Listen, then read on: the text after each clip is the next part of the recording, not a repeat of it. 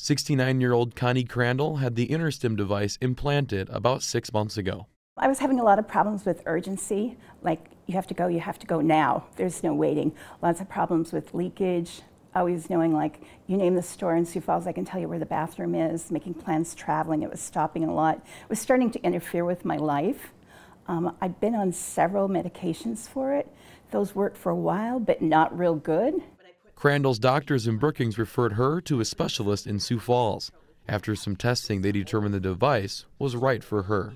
So at that point, we decided we'd go ahead with a permanent implant, which was a surgery in Sioux Falls. It wasn't that bad a surgery. I mean, my scar is only about this long. It's on my hip. This is how I control the intensity of the InterStim.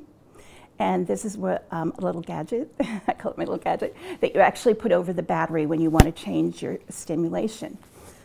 But the recovery wasn't that bad. I mean, any incision hurts for a while. I think I took one painkiller.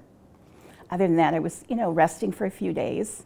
And so that was pretty good, It was less than I thought it was going to be. Well, the hardest thing, I think afterwards is figuring out what level, for me it was figuring out what level of stimulation you should be at. And they have 8 programs. They put you on a program 1 in here, and you try that. And then there's several levels. They start you low, like at a 1, and it goes 1.5, 2, 2.5. And you have to figure out sort of, I call it my sweet spot, where it is that I have the right stimulation. Now, some people will feel the stimulation. I've never felt it. I actually forget I have this.